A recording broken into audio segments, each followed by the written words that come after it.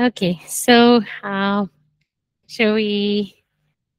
Is everyone ready to share what you learned in your group discussions? So we were looking at Galatians 4:22 to 31 and Isaiah 54:1.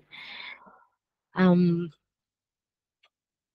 just looking at how that passage in Galatians uses the Old Testament scripture.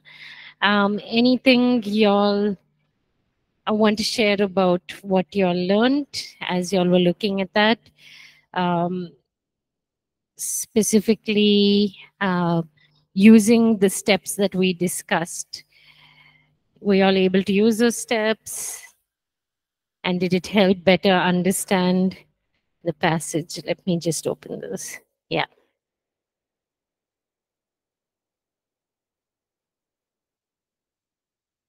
Sure, Ndell, you can go ahead. Yeah, I'm really lost because I have not been. We're not Yes, I've able not to been. hear you. Are those online able to hear? Yes, I said I'm lost. I'm a little bit lost because I can't get my mind. I can't wrap my mind around Galatians chapter 4 verse 22 because Sorry, Ndell, we're not able to hear you here. Okay. Let me Yes. we'll just check if it's something that we need to change.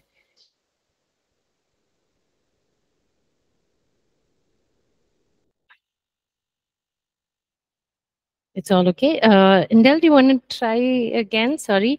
Were those on the online classroom able to hear? Yes, Yes, sir. Oh, okay, okay. I think it was a problem with my settings here. Okay, you can go ahead. We can hear you now. Yes, ma'am. My question is, when we talk of two covenants, I don't understand what are the covenants? Because here I see verse 24. It says, "Which things are an allegory? For these are the two covenants: the one from the Mount Sinai, which generated to bondage, which is Agar." So, what is it talking about? Because I'm lost. Like I don't know what it's all about. Okay, okay. Does anyone from one of the other groups want to share something that if you have an answer to Ndell's question? Sir, I think we discussed it as prophetic about Israel. It's a prophecy about Israel, but and it is narrative, and it is also an illustration. Okay, okay. Maybe Brother Sanjay can explain better.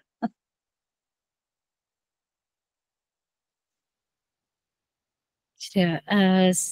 Sanjay, would Yes, you like to Pastor. share? So I will just add a small thing. I think Sister Gertrude had shared almost what we discussed. So I would only add only one thing. What we read in Galatians 4:22 to 31. The poetic, that is, rejoice, O barren, you who do not bear, break forth and shout, you who are not in labor, for the desolate has many more children than she who has a husband. It's almost like parallel to what we read in Isaiah.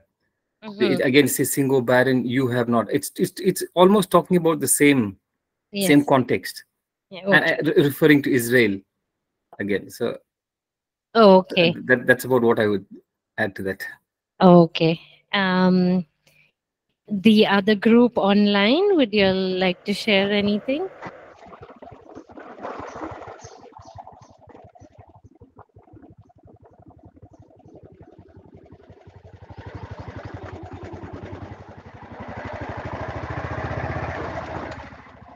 Okay. Any in-person from the groups here on campus? Anything you learned from your discussion?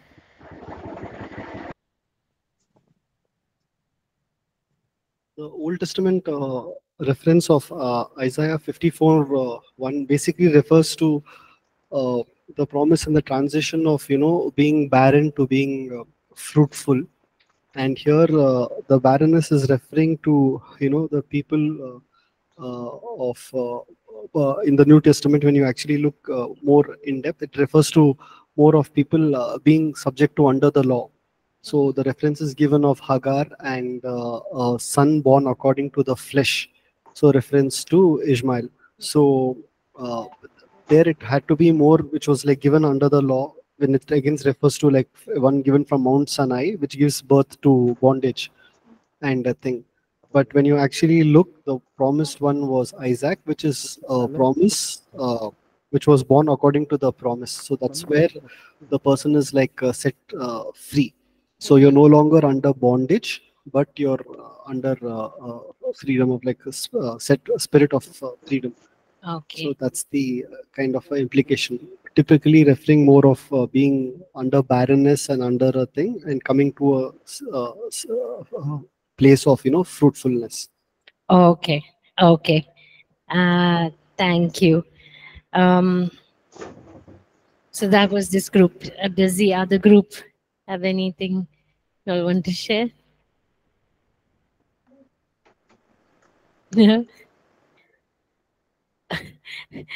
Okay. Okay. So Indel, we will address your question. I think Akil did go into that a bit about the two covenants. So here in Galatians 4, I'll just quickly read the passage out for us. For it is written that Abraham had two sons, one by the slave woman and the other by the free woman. So here he's contrasting two the two women who were with Abraham and the two sons. One son, his son by the slave woman, was born according to the flesh, but his son by the free woman was born as a result of a divine promise. So there's a contrast between the flesh and the promise. Verse 24, these things are being taken figuratively. Okay, so he's not saying, and now this is important for biblical interpretation. So this is not typically the way we are going to interpret scripture, but he's taking this just to give them a picture of what the old and new covenant look like. Okay, this is not to say that that whole story about Abraham, Hagar, and Sarah are pointing to the old and new covenant. That's not what he's saying. He's saying, I'm just using this as a picture. I'm using it figuratively to help you understand this. Okay. The women represent two covenants. One covenant is from Mount Sinai and bears children who are slaves, who are to be slaves. This is Hagar.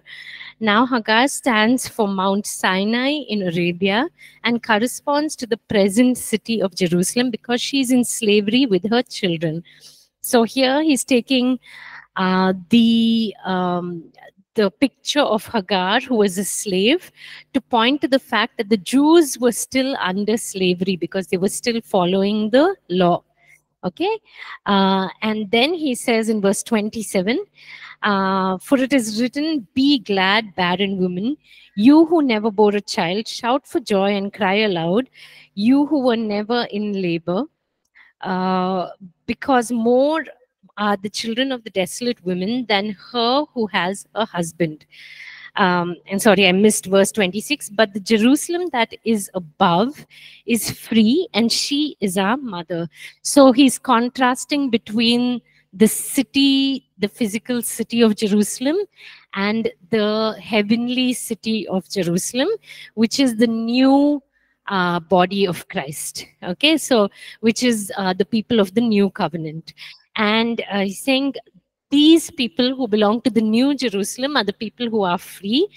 And these are the people who there weren't any children to this woman previously, but now she has more children than the previous woman, the slave woman.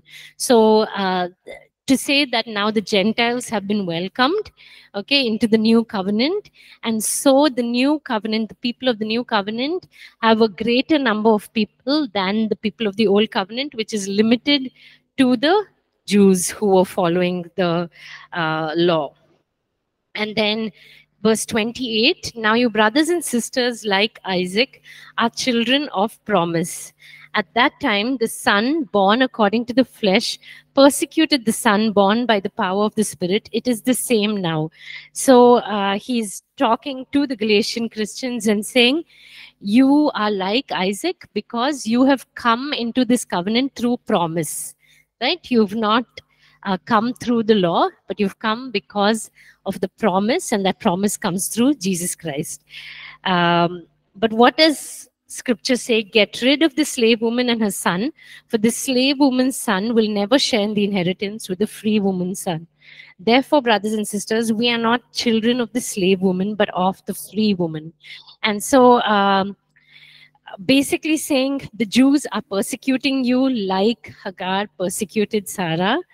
The same way you are being persecuted, but like Hagar, they were sent away. That slave woman was sent away. Now we no longer are under the law. We are no longer people who live in slavery.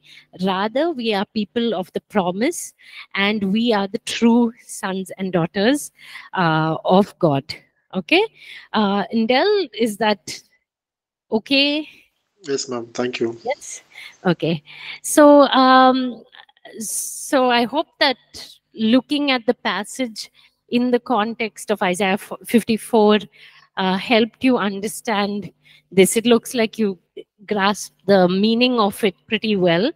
So that's how we will study passages where Old Testament scriptures are quoted. We have to look at the context, understand the meaning, and understand how the writer in the New Testament is trying to use that passage to explain whatever he's talking about in the New Testament. Okay, but this was a difficult passage also because he is using that figurative language. All of those things are not usually what we'll see in Old Testament quotations. Okay, so coming back to where we stopped in our previous class, in the previous class, yeah. So we looked at narratives. The other kind of literary style that we see in scripture is poetry and wisdom. So this we can look at the Psalms. We can look at Proverbs. Proverbs would be the wisdom literature, and we can look at prophetic books as well, because all of them use pictures, they use images rather than literal text to talk about whatever they want to communicate in their message. So there's a lot of creative use of language, a lot of imagery that is used to capture our imagination and to tug upon people's emotions, right? So it's much more relating to the emotional, the imaginative, than what we will see the next one, which is prose and discourse. And yes, examples of these would be songs, poems, prophetic literature, the wisdom literature. All of these books would be using the poetry or wisdom style of writing. And we look a little bit more at that. But before that, we see the prose and discourse. So prose and discourse, a lot of the epistles will fall under prose and discourse, where it's much more logical. So whereas poetry is using pictures, figurative language, emotional language, the prose and discourse is using logical, linear ways of thinking and writing to communicate whatever the end message that it wants to communicate. So usually it will be something that builds upon each other, and we see this in the book of Galatians as well. Each chapter builds upon the previous chapter. It's like an argument that is being built to help convince the readers about whatever the writer wants to communicate. Okay, so the books of the law would be considered as prose, as discourse or discourse. Some of the wisdom literature, and then the epistles, like we talked about. So why it's important to understand the literary style is because then we know, should we be taking this literally? How was this kind of writing used at that time? We talked about this with the Gospels, right? We want to know the genre of the Gospels so that we can correctly understand what the writer was trying to do. If we don't, if we try and interpret the Gospels from today's way of writing biographies or today's way of writing historical narratives, we we won't correctly interpret the Gospels, because we will place our own modern day standards and ways of thinking upon a culture that is completely different from us. Not only was the culture different, the language was different, the style of writing was different. So we need to understand what was that style of writing, what were the rules for that style of writing, so that we can then correctly interpret it in our present day. Okay. So just a little more on poetry in the Bible. So in English poetry, we know that there's a lot of rhyme that is used, right? So the end of each line will rhyme with the next line. So if you say sing, thing, wing, all the words will kind of sound the same at the end of each sentence. At the same time, it also has a rhythm. So it has a specific meter. The number of syllables in in each sentence will be the same. So those kinds of things help to put it to a beat. So like for a song you're singing, so you're able to do like a 1 2 3 4 1 2 3 4, or so that is similar to what poetry is also in English. Now in the different languages that we speak, poetry may look different, but we're looking at English compared to the poetry that's used in scripture, which will be a lot of Hebrew poetry because of the Old Testament, the Psalms. Whereas in the Old Testament, Hebrew poetry uses more repetition rather than rhyme and rhythm. Okay, so we'll see the same thought being expressed in a different way. And so when we are reading it, we need to understand that it's a single thought, but it's just being repeated in one way to help us, to help explain the thought further. An example, so we have a few examples here. Joel 1:5. So we see here an example of repetition. It says, "Awake, ye drunkards, and weep, and howl, all ye drinkers of wine." Okay, so both things are saying the same thing. Awake, ye drunkards, and weep, right? And howl, all ye drinkers of wine. So weep and howl are the same thing. Okay, howl kind of explains further how just how drastic the weeping is. And then all ye drinkers of wine is the same as drunkards. Okay, so the same thought is being repeated. It's just being said with different words. So that is one example of how poetry will repeat a thought. The other is an example of contrast. So if someone can read Proverbs 15:1 for us.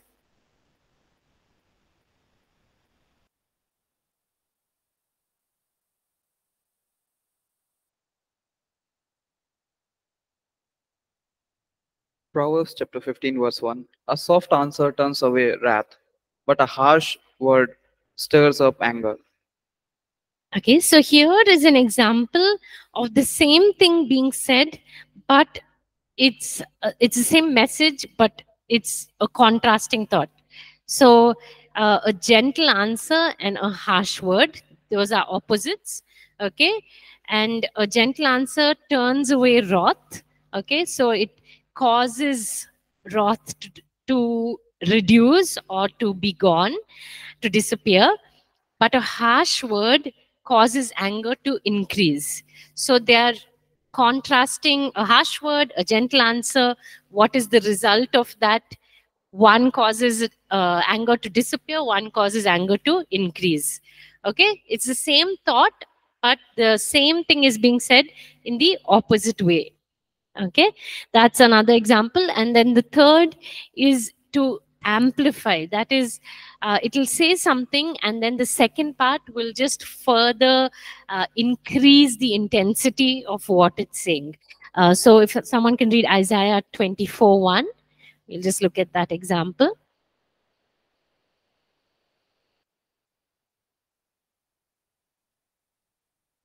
Isaiah chapter 24, verse 1. Behold, the Lord makes the earth empty and makes it waste, distort its surface and scatters abroad its inhabitants.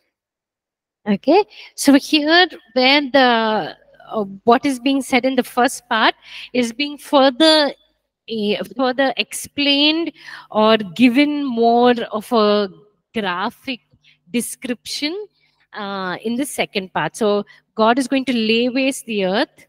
It says he will ruin its face. I'm reading from the NIV, and then it says he will devastate it, and here it says he will scatter its inhabitants. So it's further explaining or giving us a clearer description of how God is going to do what is described in the first part of the verse. Okay, so that is an amplification. So with that, we come to the end of literary styles, and we come to the last chapter in your textbook. After this, we'll do the questions, so we'll do that next week, which is on applying God's word. So we have a quote here from Martin Luther: "The Bible is not merely to be repeated or known, but to be lived and felt." So whatever the goal of interpretation is always application. We want to correctly interpret the words so that we can correctly apply it to our lives, that we are living in accordance with the truth of Scripture. If we are misinterpreting, then we are misunderstanding and we are misapplying Scripture.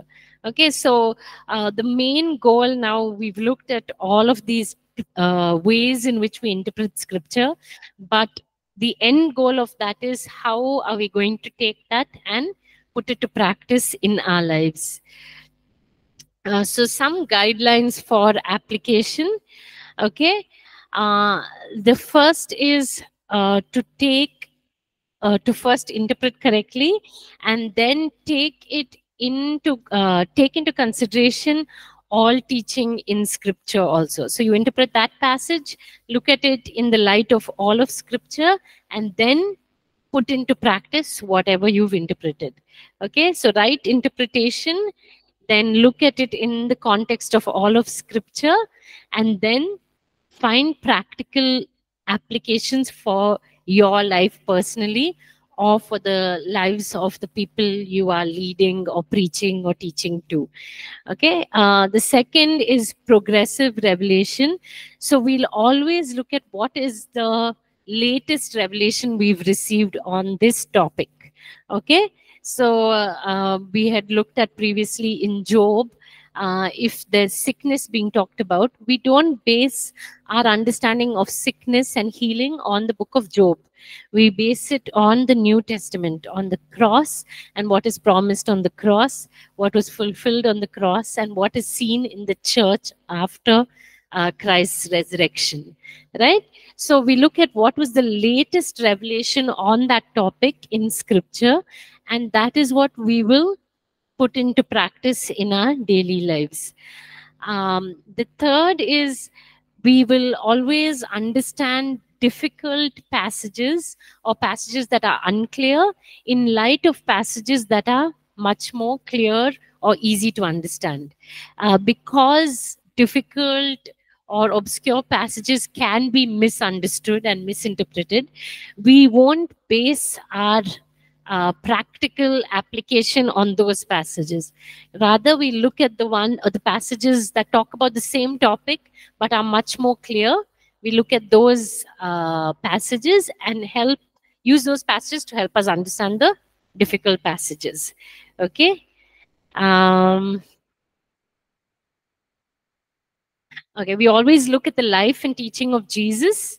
Okay, if Jesus said something that is different from what we have interpreted in a specific passage, we will go with what Jesus has said.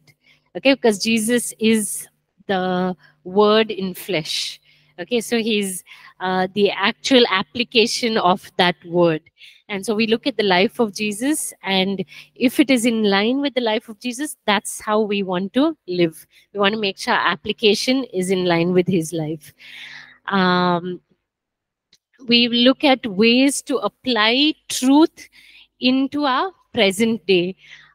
So we want to see what is the principle that we can take, right? We take the principle of what is being taught and we apply that principle to our present day lives. And we want to understand contemporary context, contemporary ministry, and apply it in those ways. So even how we do ministry nowadays, if in the Old Testament it talks about a voice shouting in the wilderness, we don't take that and we don't go stand out in a desert and start screaming messages to people, right?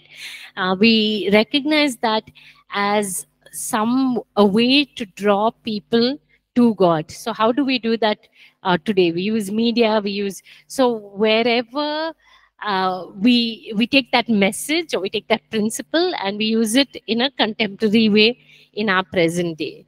Okay, is that understood? Yeah. Um, we write out specific responses that you can make, so actual things that you can do in response to what you've studied, and always rely on the Holy Spirit. From interpretation to application, we rely on the Holy Spirit. So with that, we come to the end of all our teaching on interpreting scripture.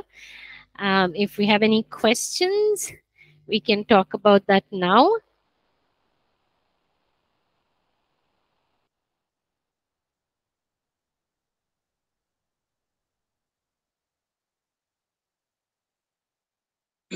Sister, I heard once a pastor say that I can do all things to Christ who strengthens me is used a lot in out of context. Um, I'm not sure, sister, in what way, because can you explain this? Okay, sure. Yes, I've heard that as well. I think we'll just open that passage. Philippians 4. Let me just open that. Yeah.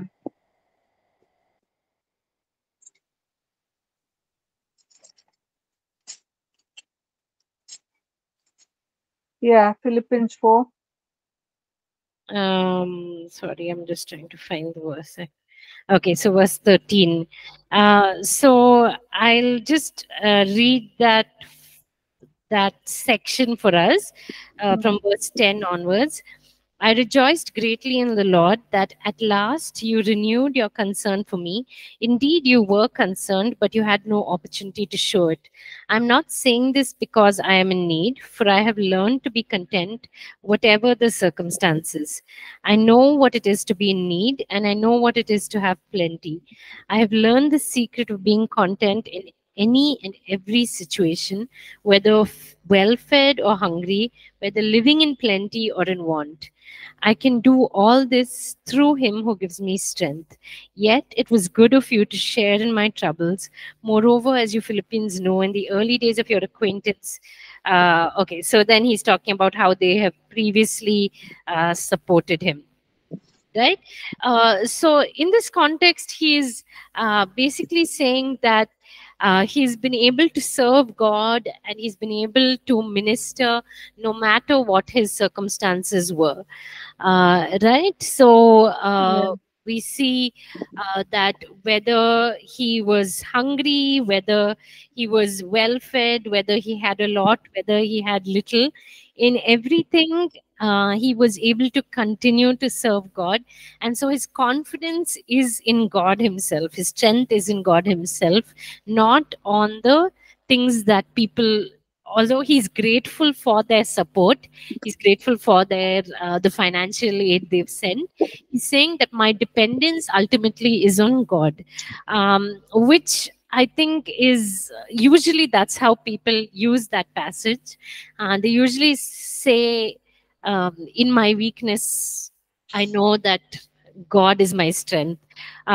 So I'm not sure if there's some specific instance where um, your pastor had heard it used differently, but that's how Yeah, we. I think he felt that, like because what Christ has done, like means you can do everything like in that strength, I can do all things, like in his strength.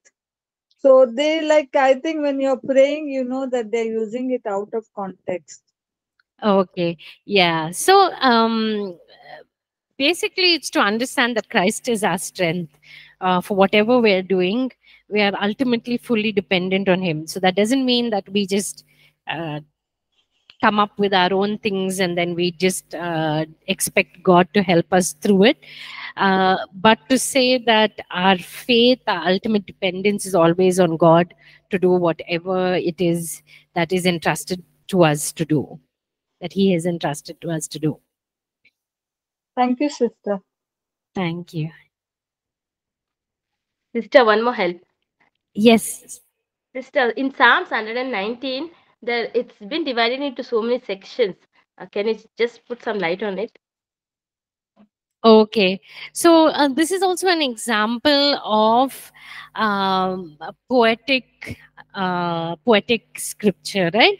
And if you look at Psalm 119, it actually goes through the Hebrew alphabet, and from basically like how English we would have A to Z, he uses the English alphabet for each section, and that's how the sections are divided in Psalm 119.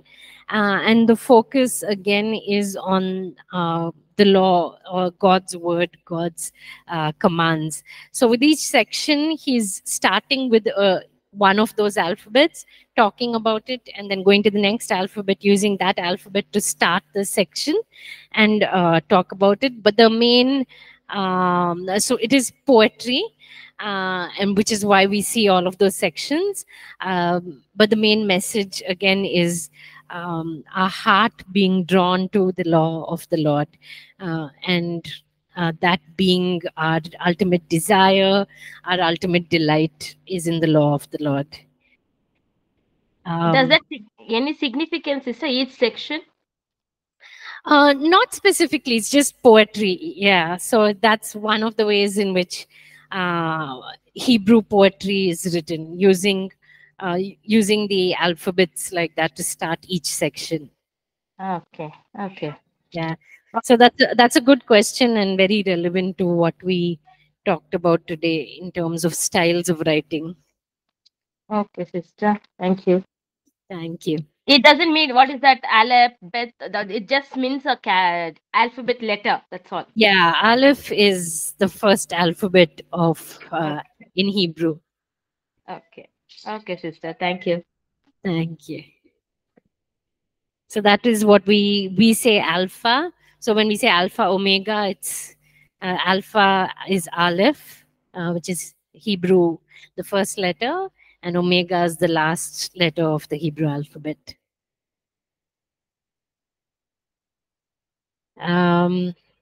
Okay. Shall we close? I think we come to the end of our time. So next week, we'll just look at those questions, the last chapter. And if we're able to finish it in next week's class, that'll be our last class. Okay, so thank you all for being here. We'll see you next week.